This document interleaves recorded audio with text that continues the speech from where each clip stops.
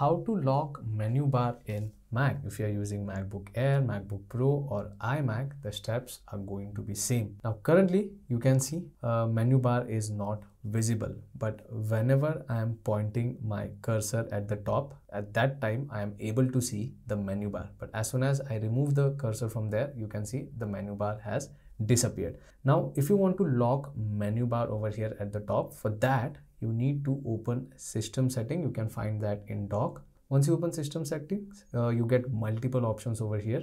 If you're using macOS, Ventura and Sonoma, this is how the setting interface will look like. On the left hand side, you get multiple options. In that, you need to select control center. Once you select control center, on the right hand side, you get multiple options. Once again, you need to scroll down, and at the bottom, you get an option of automatically hide and show the menu bar. Currently, the option selected is always, which is why whenever I point my cursor at the top, then only menu bar is visible, but as soon as I remove it, menu bar disappears.